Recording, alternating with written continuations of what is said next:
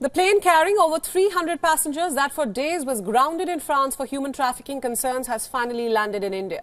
The chartered Airbus landed in Mumbai at around 4 a.m. local time. The plane was initially bound for Nicaragua but was detained in a rural airport near Paris on Thursday. These are the first visuals of the passengers who have now arrived in India. पाजी क्या पूछा? कुछ तो बोला होगा। पाजी कुछ तो बोला होगा। पाजी बता दीजिए क्या बोला? पाजी बस खाली इतना बता दो क्या बोला पाजी? क्या बात हुई आप लोग से? क्या पूछताछ भी हुई आप लोगों से? पाजी कुछ तो बता दीजिए। Not all of the 303 passengers have reportedly returned. 25 have stayed on in France as they requested for asylum. These include 5 unaccompanied minors, while 2 others who were detained for human trafficking concerns are also staying behind. But authorities have now released these suspects as they established that these Indians had boarded the plane on their own free will. They have been ordered to leave the country within 48 hours. The passengers were interrogated by French authorities for 4 days. The airport functioned as a makeshift courtroom for these interrogations.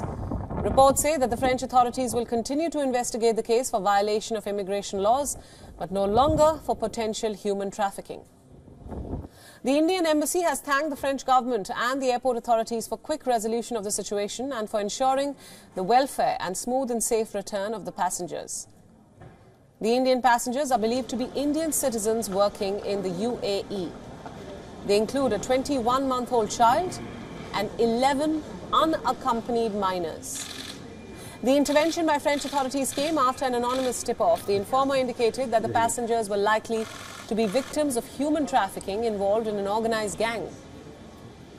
Other reports suggest that the detained passengers may have intended to travel to Central America with suspicions of attempting illegal entry into the United States or Canada.